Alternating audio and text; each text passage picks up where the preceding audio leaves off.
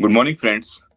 Today we will see the cluster mode overview or the Apache Spark architecture at a very high level. So before we look into this diagram of Apache Spark architecture, let's see that what we have learned already.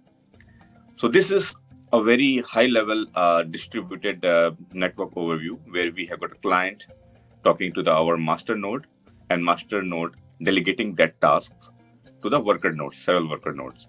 And whenever we want to add any new worker to execute it faster or run more in parallel, we can just add one more worker node here. So this is how the distributed system works. Then we learned about Apache Hadoop systems and MapReduce, which was used before. So here is a very much similar architecture as we learned for master and slave nodes. Here in the master nodes, we have got Hadoop framework with a job tracker and the HDFS, which has got the name node or the file system, which stores data, and the Hadoop client, which sends the queries to this master node, and master node delegates those tasks using the job tracker to the slave node's task tracker, and this task tracker creates child tasks and work on the data nodes and sends the results back. So this was the earlier Apache Hadoop with MapReduce. Now let's go back to our Apache Spark architecture. This is the very high-level architecture of Apache Spark. So Spark applications run as independent sets of processes on a cluster. So this is our cluster, which has got several worker nodes. And all the processes on a cluster are coordinated by a SparkContext object here, which is our main program, also called the driver program. So in a driver program, we have this called SparkContext, and this SparkContext takes care of coordinating with all the worker nodes, executors, and executes the task. Specifically to run on a cluster, the SparkContext can connect to several types of cluster managers here.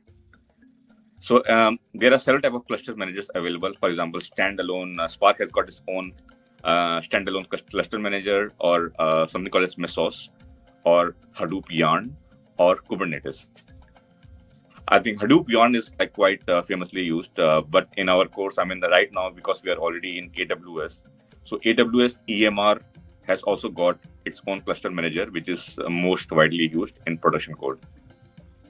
So the job of the cluster manager is that to allocate resources across applications. So all is like worker nodes and executors. These are allocated by cluster manager and requested by the SparkContext. So once connected, Spark acquires executors on nodes in the cluster. So these executors, which are processes that run computations and store data for our application. And next, it also sends our application code defined by jar or Python files passed to SparkContext to the executors. So even our application code that we write in the driver program, this is all shipped from SparkContext to the executors running on the worker nodes. And finally, SparkContext sends tasks to the executor to run.